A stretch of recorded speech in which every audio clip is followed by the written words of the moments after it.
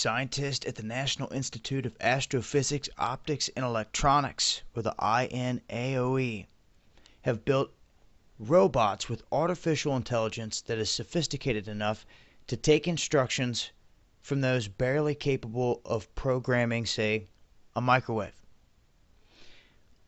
Now, they always say that a big hindrance to anything, any technology, is that as soon as you get something, well, here comes the next version. Get the new TV, new phone, get the 7.4. Well, the 7.5 is already on its way and yours is already out of date. But these scientists say they have developed a bot that can learn and adapt to new chores. She's called Sabina.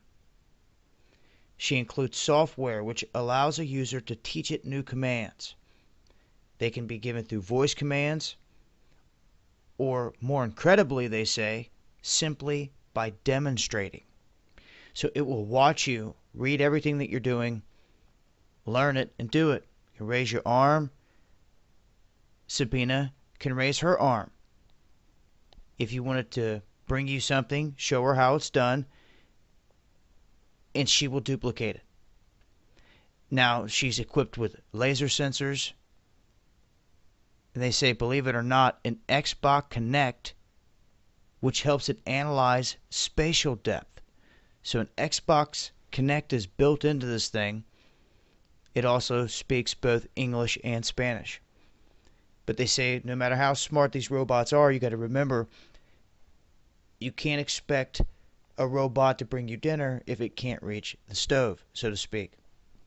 So it's a start. And this goes right along with some of the scary technology, AI, and then robots that can do things like this, watch everything in front of it and learn from it, and continue to adapt. All comes down to whose hands this technology falls into, the hearts of men. I'll leave links. This has been Dabu7. Peace.